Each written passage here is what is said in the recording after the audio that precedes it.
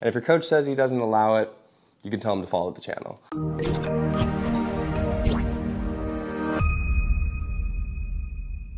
Welcome to the channel. My name's Aiden McIntyre. If you're new to the channel, thank you for watching. I haven't put out any videos in a while, but I'm super excited to get back into creating YouTube content, and we're gonna get started with what's in my baseball bag for the 2023 baseball season. So last year I was with the Oakland Athletics, and this spring I was a free agent. I'm super excited to announce that I'll be playing for the Chicago Dogs in the American Association League this year. The season starts May 12th, and I'm really excited to get back out on the field. So a lot of the stuff that I'll be showing you guys, the equipment that I use, I actually have discount codes for on my website, which is aidenmcintyre.com. So go check that out. And while you're there, I am offering online training as well as mechanical analysis. If you are interested in training online, be sure to fill out a contact form and I will get back to you. But if you just want a mechanical analysis, use code YouTube for 10% off, and we will do a whole breakdown. We'll get a 30-minute Zoom call and we'll tell you what you need to do to improve your mechanics.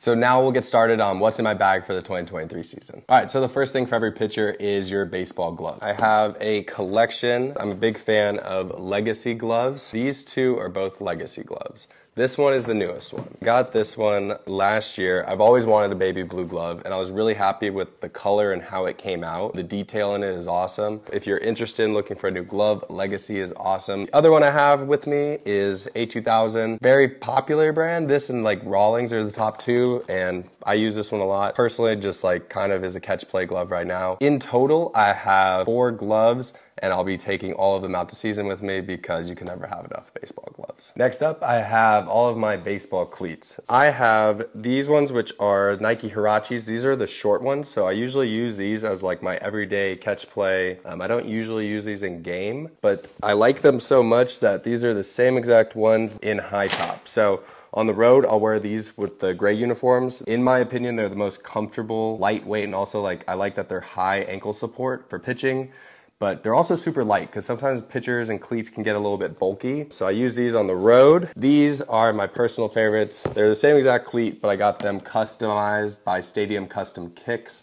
So this was last year. As you guys can see, paint splatter. I have a little bit of green and gold, which doesn't exactly go with this year's team. But these are still my favorite, and these will be my at-home cleats that I'll use for home games. So this gets into my everyday essentials. I have little like lacrosse ball peanut. This is to roll out your lat, back, all of that stuff. And then the actual things I use to throw. So I have Jaeger bands. I actually recommend getting the kid one, the youth ones, because sometimes these are honestly more of a workout than they're supposed to be, so I actually use the kid ones. Then we have all of our plyo balls. So I have the full kit. In season though, I really only use green, red, and blue. So these are my 3 in season that I use. Particularly green and blue I use every single day. Red I kind of mix in for higher effort days. Besides that, these are my other throwing tools. These are the Clean Fuego tools. If you haven't tried these, I definitely recommend them. They're one of my favorite tools for guys to work on spin efficiency. So if you're a guy who cuts it or even gets inside of the baseball a little bit too much, this can help you kind of work on backspinning it and pulling down, and I like that they have what feels like seams on the side of them. So this is the equivalent of a baseball weight, and then this is an overload. I believe it's 7 ounces. You can also throw off speed with them. I haven't exactly mastered the changeup with it yet. I usually throw with these every day just to make sure I'm getting behind the baseball and kind of pulling it down. This is a back wrap. This is made by Hyper Ice. It's like their Venom line. What it is it's a back wrap and a like heater and massager. I use it because my back gets super tight, especially if you're like sitting in the bullpen or something like that. So I usually have it as I'm getting ready to warm up. Kind of heats up your back, has a little bit of massage on it. Feels very nice. I will not say it's an essential, but I definitely do recommend it. So these are some other non-essential essentials that you should have as a pitcher. We're gonna start with hacky sack. We usually hacky sack for about 30 minutes to an hour every single day during the season. Season gets long, and you don't always wanna do your active warm-up, the same routine every single day. So we usually use this in our active warm-up. I've gotten better at it. I haven't played it in a while, so I'll probably be pretty bad at it again, but I definitely recommend a hacky sack if you're not using it. And if your coach says he doesn't allow it, you can tell them to follow the channel. Some other ones we have are smelling salts. Don't use this if you're under 18. I don't recommend them for children, and they will not make you throw harder, but they are a great tool for velo days, high intent days, and things like that. So use at your own caution.